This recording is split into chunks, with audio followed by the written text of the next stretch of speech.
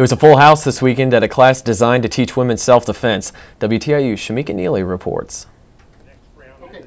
An estimated 32 million Americans are affected by an act of violence each year.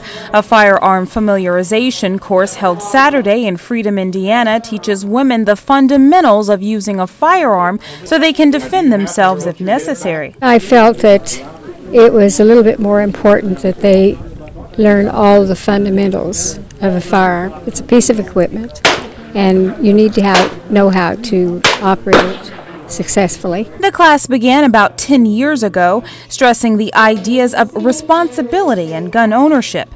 For many women, the class gave them the confidence to pick up firearms for the first time. Well, we've learned so much about how to safely handle a gun. That's what's most intimidating to me, is picking up the gun and worrying, is there a chamber in there?